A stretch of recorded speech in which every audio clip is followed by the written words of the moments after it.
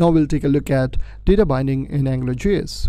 AngularJS provides two-way data binding. Data binding can be defined as a process that establishes a connection between the application UI and business logic. If the settings and notifications are correctly set, the data reflects changes when made. It can also mean that when the UI is changed, the underlying data will reflect that change. So now we'll see a code example of the same, where we will be exploring data binding in AngularJS. In order to demonstrate two-way data binding, let's create a simple HTML form. So what we have over here is a simple HTML code where we have included the AngularJS library, and then in order to make this as a Angular app, we need to have this directive ng app defined over here at the start of the HTML, so that this whole section that we have is now considered as an Angular application. Now you can see that we have a label and an input box over here for first name and then last name. So in order to make use of the data binding using AngularJS, we have to make use of a directive which is known as ng model. So over here, let's say we have a ng model called first name, and then we have another ng model as last name. Now these are defined. Let's say we want to display the same first name and last name as soon as the user enters them in the text boxes.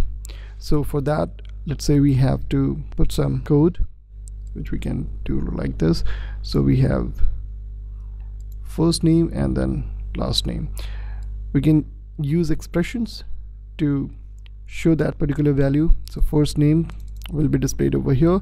We can also make use of another directive called ngBind, which will just do the same what this expression is doing.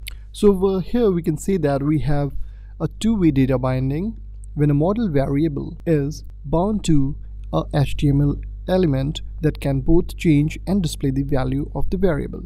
In general, we could have more than one HTML element bound to the same variable. We use the ngModel directive to bind a model variable to the HTML element that can not only display its value but also change it.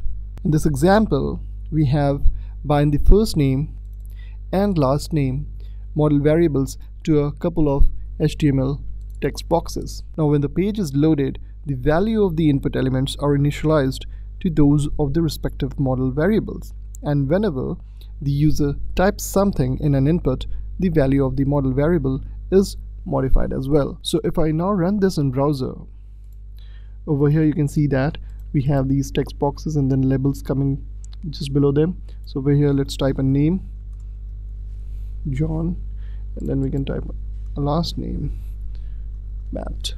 So that way you can see that as soon as we are typing, the first name is getting displayed over here, and when we are typing the last name is also getting updated over here in the span. So that way we make use of ngModel directive to implement two-way data binding.